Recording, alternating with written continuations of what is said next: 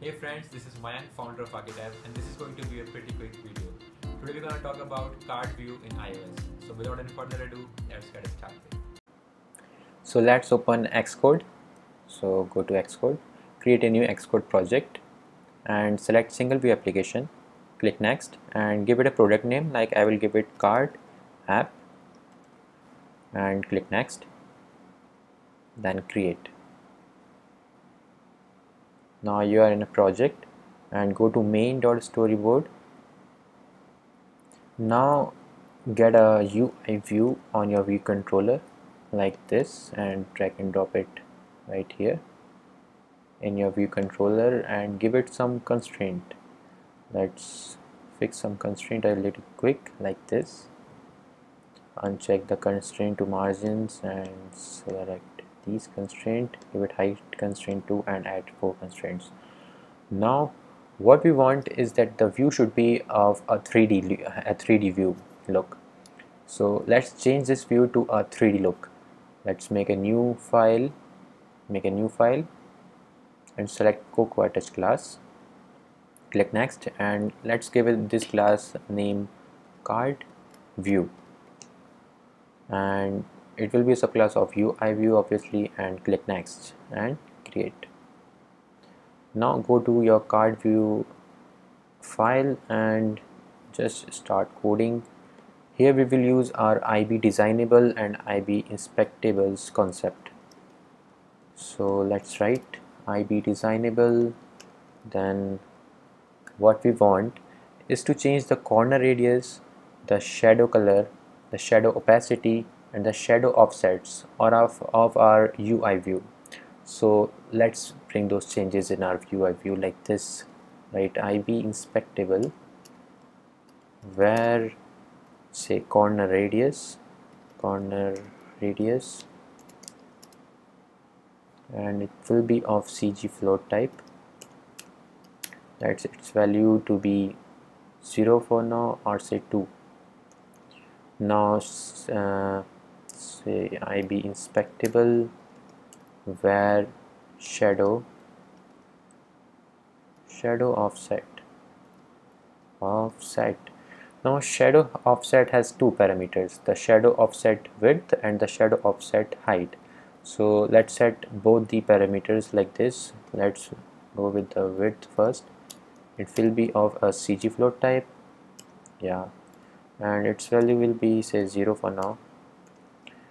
And then IB inspectable for the shadow offset height,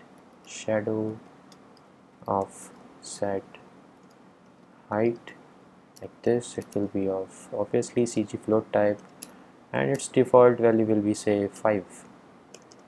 Now what else? The IB inspectable and shadow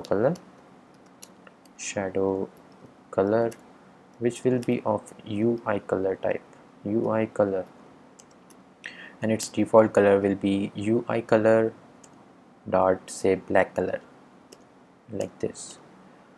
Now about shadow opacity, IB inspectable where shadow opacity like this, and it will be of a CG float type value, and its value will be say 0.5.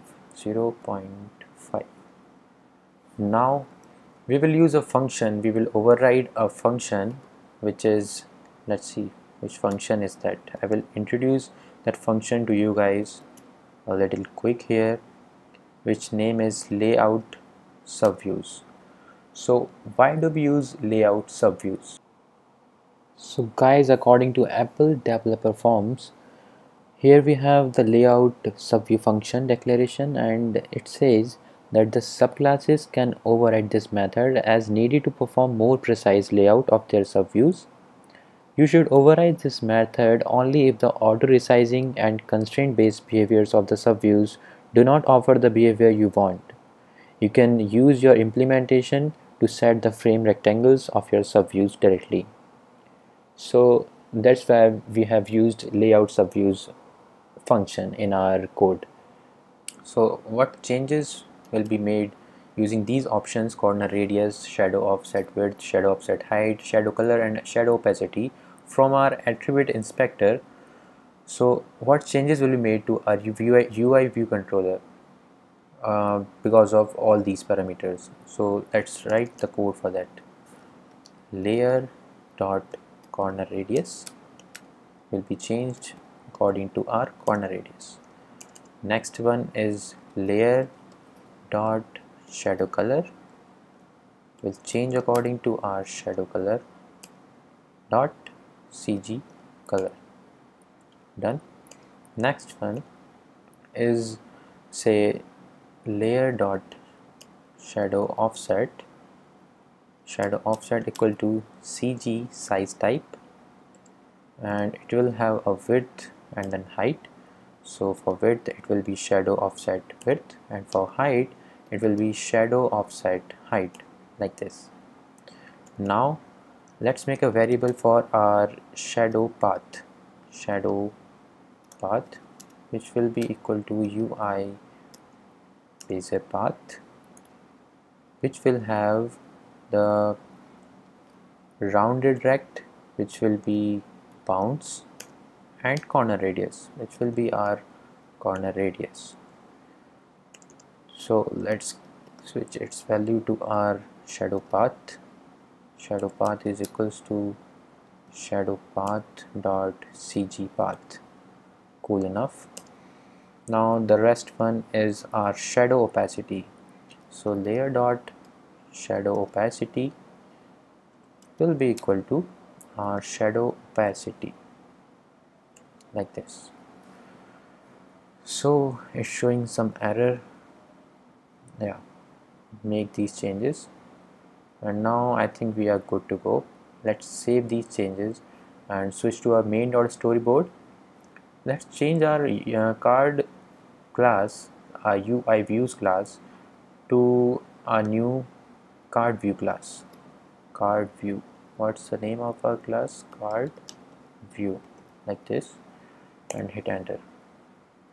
Now it's updating the UI views class. Let's wait for a bit and you will see the changes. Yes, I see, you can clearly see the changes that we have just made. You can also add some label in your UI view, like this. Add some label. Let's modify this label. Go to attribute inspector and change it somewhat like this. Custom, then whatever type of font you want. Like I will choose here Avenir next, and I'll write the size to be 25, not bad, and our text will be, say, hello card view.